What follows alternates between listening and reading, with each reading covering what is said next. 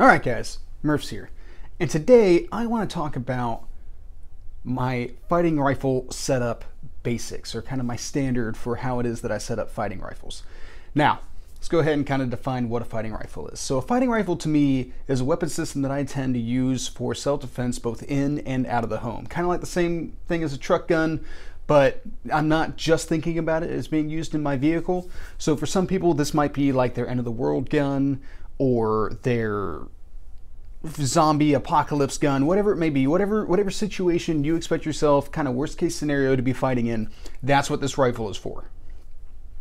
Now, regardless of the platform, regardless of what it is that you're running, AK, AR, Mini 14, Red Ryder BB gun, I don't care. It's important to kind of have a methodology set up for how it is that you want the rifle kind of streamlined or optimized. And one of the key things here is every fighting rifle needs 3 components, in my opinion. Like 100%, you have to have these things in order to be able to have a successful fighting rifle. And then you kind of get into your pure preference aspect of it, all right?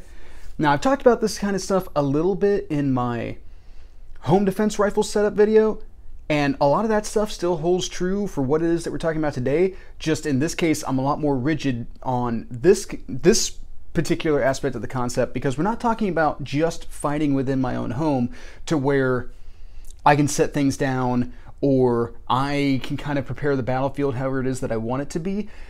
In a fighting rifle type concept, I have to be open to the idea that I'm going to be moving into potentially suboptimal situations for myself, or might have to kind of adapt to a scenario as it unfolds instead of necessarily being able to set up everything in the way that I want it. So how it is that I put the rifle together is going to help dictate that. Now, let's go ahead and kind of get into the process. And I have a couple of examples of fighting rifles that I have put together over the years to kind of more or less demonstrate it. Now, barrel length and all that kind of stuff, that's going to come down to your purpose. You know, barrel length, caliber, weapons platform, that's all going to come down to whatever works with you most naturally. So we're not necessarily going to get into that. Other than to say, you know, smaller, lighter, more compact is going to be easier to be able to move around tight spaces. It's going to be easier to be able to carry all day and all that kind of stuff. And if you go with an intermediate cartridge or something along those lines, you'll be able to carry more ammunition, more of a lighter weight cartridge that's still going to perform effectively at the distances you're probably going to be fighting at. Now, that is also a big portion that we have to discuss about this, is that we have to figure out at what distance we expect our fight to come from. And that's a lot of that is going to come down to where it is that you live. If you live in an inner city, you're going to have different requirements than somebody who, say, lives on the frontier in Alaska or something along those lines. So you kind of got to consider how it is that you're actually going to be fighting. Now, there's a couple things that also come to the fighting. It's the type of fighting. So long range shooting in a defensive type scenario is really hard to justify why you had to kill that person. So if we're still in a position where, like, you know, law enforcement and the government are still a thing, and whatever it is that your scenario in your head for why you need a fighting rifle, you know, if it comes to fruition, then you're going to have to explain to a judge why that guy at 300 yards with a baseball bat was a threat to you with a firearm. So you can kind of see how that dynamic goes overall. I think for the vast majority of people, when we're talking about a fighting rifle, we need to be able to account for close range conflict. That's one of the major drives that we have to keep in mind. So this is a concept I've been developing for a really long time. You can kind of see it in this Mini 14. Like, this Mini 14 is indicative of the 3 things, and there's a little bit of a caveat on one of the things that I find to be really important in my fighting rifles, and this rifle kind of helped me feel along that path. All right, now I'm going to put these things into a kind of order, but you don't necessarily have to follow this order. First off, let's talk about optics. Sights in general are a really critical aspect of a fighting rifle. You have to be able to put the shots where you need them to go. Now, some rifles come with iron sights already on them, some do not. AR-15s, it's become more and more prevalent to see them not already outfitted with sights. In my personal opinion, you need something better than iron sights. I do have designated setups that only run iron sights, and I primarily use that as a training tool for myself so that I make sure I'm still working on my fundamentals and all that kind of stuff, and I'm being a well-rounded shooter. On anything that I'm seriously considering as a fighting rifle, I have some type of optic. Now, what type of optic you pick is kind of up to you. However, there's a couple things that I think you should take into consideration when it is that you're selecting optics. So, can I see them at night? That's a really big portion. It's not just a matter of whether or not you have a flashlight on you or something like that. Are you able to engage without giving your position away? So this is where illuminated reticles or red dots and stuff like that have a lot of advantage over other options. There are tritium infused rifle iron sights, and those would definitely be handy for engaging in the dark. Just, you got the iron sights issue where, multiple focal points and all that kind of stuff.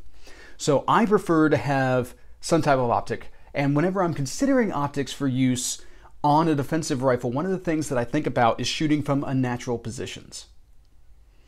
Am I going to be able to work around a barrier and be able to shoot from suboptimal but still behind cover positions in order to be able to engage a target? That's something that I think about a lot. That's actually why I wind up using a lot of red dots on my rifles, because once you get them zeroed, they're exceedingly easy to work with if you can't necessarily get that same cheek weld every time. All right, cool. Well, I'm in a position where I got to get all scrunched up on the rifle and just kind of lay my face across it, and it's not necessarily optimal for shooting or for recoil management and all that kind of stuff, but I can still get behind my optic enough to be able to make impacts at whatever distance it is that I'm trying to shoot. That's a real advantage of red dots. Now, that's not to say that you can't do the same type of thing with magnified optics like this True-Glow 1:6 on my go-to rifle, previously reviewed on the channel. However, that's something that you got to keep in mind whenever it is that you're selecting your optic as to how well it's going to work out in whatever condition that you're trying to use it in. So this Omnia 6 actually surprisingly has a very forgiving eye box, which allows me to position my face however it is that I need to in order to be able to make the hits at whatever distance I'm trying to. I've worked this thing around barriers, and it actually performs surprisingly well. I really appreciate about this fairly budget-minded optic, in all honesty. Now, that is something that does drive me away from things like magnifiers, because one of the things that I don't like about magnifiers is that in order to be able to work around a barrier, I'm going to move that magnifier out of the way, and now it's an additional piece of the rifle that I have to kind of account for and manage. And a lot of times, like the last time I worked barriers with a magnifier, it kept poking me in the face, and that was really irritating. And maybe not necessarily something that would keep you from being able to win a firefight or something along those lines, but it's not comfortable. Like it's kind of distracting, in all honesty. You sit there, you're all scrunched up, rolled over, and all that kind of stuff, and you squeeze off a shot and poke yourself in the forehead. It's just silly. Like that's kind of an issue. And some people say, "Oh, we'll just remove it." Okay, and put it where? Do I throw it in the dump pouch or something like that, and then I run to my next position and potentially drop it on the ground or lose it or something along those lines? And if you're military or law enforcement and you lose that bad boy, that's a statement of charges. I mean, I guess theoretically, if you're not military or law enforcement and you lose it, it's also a statement of charges because you're still going to have to replace it. You just assign yourself the statement of charges. But it's kind of a silly overall option, and I don't like having to remove parts of things to be able to make them work in a scenario. So that's why I generally stay away from magnifiers with optics. I am trying it out again. My rifle at work right now does have an EOTech and a magnifier on it, and I'm gonna give it another solid try and see if I can make it work better for me this time around. But I don't have high expectations. All right, I don't want to spend too much time talking about optics other than to identify that make sure your optic is matching your situation. If you're running fairly close type situations, a red dot is an excellent choice. It's going to work out really great, and you can potentially push it out to greater overall distance. Most people like to say that red dots are only good out to like 100 yards, and that's bogus. I regularly take mine to 400 yards, which is the furthest range I have to shoot here. I have taken them out to 500 before. However, it's not easy. And if you're consistently thinking that you're going to be fighting at a little bit greater overall distance, then perhaps something like either a fixed powered optic like this BSA 4 power mounted on my old Mini 14, or 1:4 or 1:6, whatever it is that you're after, might be more conducive to what it is that you're trying to do. What I would discourage you from on a fighting rifle is using a more powerful variable power optic, like a 3:9 or a 4:16, or really even a 2:7. I think might be a tad too powerful, but maybe it's kind of flirting that line right there. Specifically because that's entirely too much magnification, which is going to put a lot of restrictions on your eye box, and it's going to make it more difficult to use in a lot of the closer situations. Because ultimately, one of the important things to keep in mind about your fighting rifle is that you should be able to flex from your intended long-range distance to close range if required. So like ACOGs, theoretically you can use ACOGs in closer quarters combat. It's not ideal, but shooting with both eyes open and all that kind of stuff, you can go ahead and superimpose that chevron or whatever reticle it is that you're using on your target and be able to drive it that way. So something to consider there. I'm not trying to tell you what decisions you should make as much as some things to consider. Kind of like reticle choice, that's a very subjective thing. I like a more bare bones reticle because I just need enough data to be able to work off of so that I can hit a man-sized target. I'm not necessarily trying to hit dude through the left eye as much as I just want to hit him in the head, because he's going to be a lot less useful in the fight if I put holes that weren't already there in his head. So something to consider. Now, with optic also comes like a little caveat that goes along with it, which is backup sights. And I am very forgiving on backup sights. You just need some sort of backup option. So lasers, offset optics, offset irons, or flip up iron sights, hell, even all the time up iron sights are completely acceptable for backup sights. Just pick a sighting system that you can use and understand its limitations as well. So this rifle is set up with a Firefield green laser light combo, and it's not much of a light, I can tell you that right now. But this is my backup setup because I cannot fit iron sights on this gun. This really only works at close range. So I already actively have that working against me should I ever need to use this weapon system in a longer range self-defense situation, and for some reason my optic has gone down. Now, one of the great things about the laser is that it's fairly easy to work around and is not incumbent on your optic not being in some way dirty. So an issue that you'll sometimes hear with your flip up iron sights, if you're using them with like a red dot or something along those lines, is that if, let's say this thing just takes a dive into some mud and it's all covered up and I don't have the time to clean it off, well, I still can't necessarily view my iron sights through this thing that is still choked up with mud. The thing that is keeping me from being able to use the optic is also the thing that is going to keep me from being able to use my iron sights. Okay, so that's a definite disadvantage, and there's something to be said for having quick detach mounts so that you can just go ahead and remove the optic entirely so that you can get to your iron sights. Maybe something that you need to take into account overall. I do not have anything that is necessarily set up that way. I don't expect that to be an issue, but it is a refinement that I might look forward to, or I might look to do in the future. Now, this rifle is set up with backup irons, and I do not have a quick detach optic mount for this right now. So what I should be looking to do, and I'll get around to it eventually, I got a lot of projects going on at any one time. What I should be looking to do is either get a QD mount on this setup or take off these iron sights and start running some type of offset setup, which I'm actually employing on another rifle that I really can't wait to show you guys once it's finally working properly. Little teaser. Now, I've been spending a lot of time looking at offset sight setups between optics and irons. And I have most recently decided that I like the idea of offset optics more so than I do irons. And this is entirely based around the fact of, yet again, I'm working in a suboptimal situation. So instead of going to a rollover type setup and then having to align two different focal points in a suboptimal position, which I'm then probably going to have to use around barriers or something along that line. I might potentially have to use around barriers and while I try to run around and utilize cover.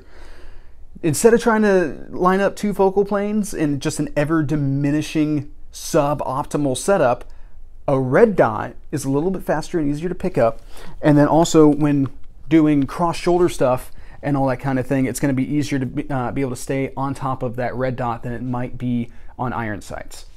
Just something to consider overall. I know some people who are against that idea because they don't like the idea of their backup being battery powered. And I can understand that. I can totally 100% appreciate that aspect of it.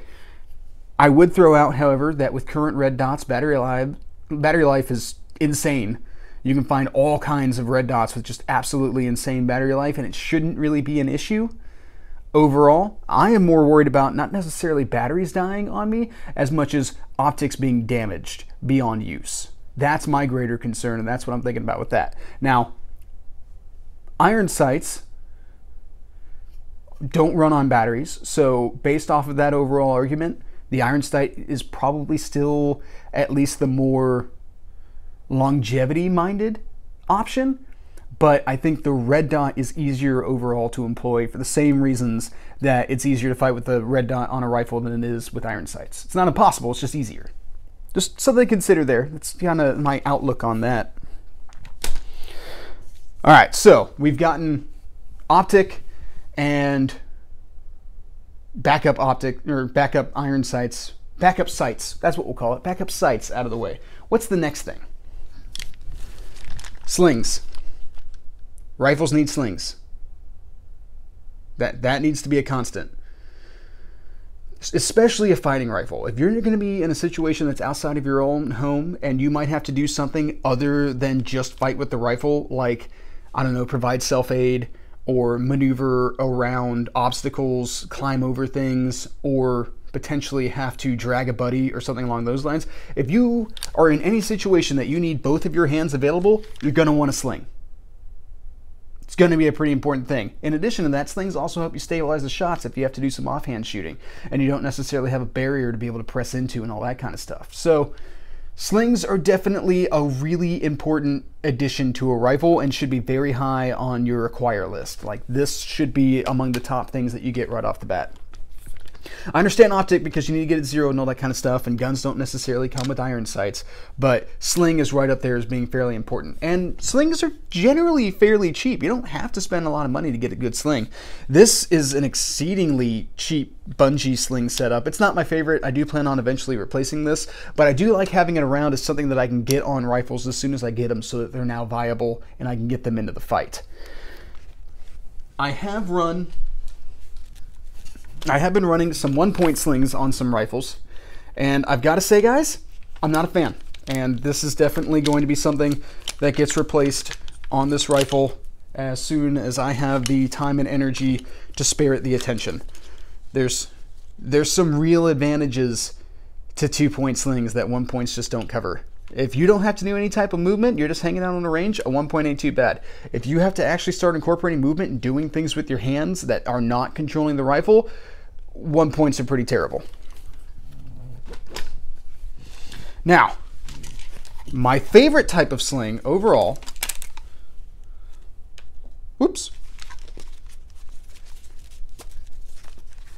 are 2-point adjustable slings. As you can see here, this has a little adjustable strap right here, which allows me to cinch it to my body or loosen it up as I need. And that's pretty fantastic because I can go from having it cinched up nice and close to me so that I can work around whatever it is I need to work around, cross an obstacle or render aid or whatever it may be. And then as soon as we're getting into a situation where I'm maybe a little bit more concerned that I need to be more fluid in my fighting capability, I can loosen that up, drape this thing around my neck, and then I can cross shoulders, I can work around barriers, I can do all the things that I need to do in order to be able to pie corners or cross objectives, whatever it is. It's a real advantage that 2-point slings have over a lot of different types of slings out on the market. Now, 3-point slings, honestly not a fan. It has been years since I've run a 3-point sling, and I have been thinking about getting one for a rifle just so I can kind of refresh myself on how much I dislike 3-point slings. But I think they're very good for a very narrow application, and if we're talking about kind of a do-all fighting rifle type setup, which is what I'm most commonly thinking of with fighting rifles, something that I can kind of press into a lot of different scenarios, a 3-point may not necessarily be what you want to do. Just something to consider overall, I guess. All right, so we covered slings. Now let's talk about lights. Huge fan of lights. These are a very important thing because we do need to be able to identify threats in the night. So there's a couple of things that go along with that, because every time you use your light to identify a threat in the night, you're also exposing yourself. So very measured use of your light is very important. But lights are still an important function of it, and then also being able to have a reticle that you can see in the dark after you identify that target and you go back to blackout is just why this combination, this 1-2 punch, is so important. Now, whether or not there's lasers combined with your light is entirely pure preference at that point. I run a variety of different lights. This is a Surefire M600, which I've been running with the clicky caps. I'm a big fan of clicky caps, specifically because there's a diminished possibility of a light negligent discharge. That's something that I'm pretty concerned about overall. I don't want to accidentally identify where it is that I am. I want to make sure that whenever I do it on purpose, that I need a distinct motion to do the thing.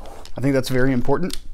That is also why I have this, which is a Inforce WMXL, which is 700 lumens, and it also has a IR capability. So as you can see there, I run it on top of the rail, and I can get to it, and I control when the light comes on and off. There's no possibility that I'm accidentally going to grab that, or there's a diminished possibility I'm going to accidentally grab that. Whereas if I run pressure pads, dropping the rifle into a slung position could, bounce off my leg or something like that and cause the light to come on.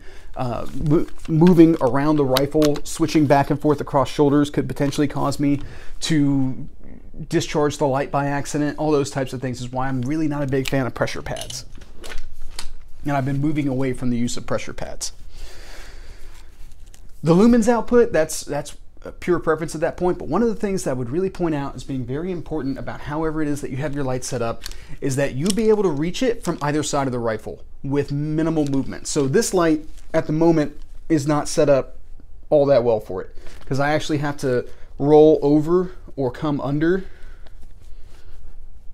the light, come under the rifle pretty significantly. So this is on my list of things that I want to change about this particular rifle. Just something that I've been considering along the line. Obviously it's not a big importance for me right now because, well, I got a lot of other projects right now. At the very least, it has a light. That's kind of like a refinement for later on whenever I have some time.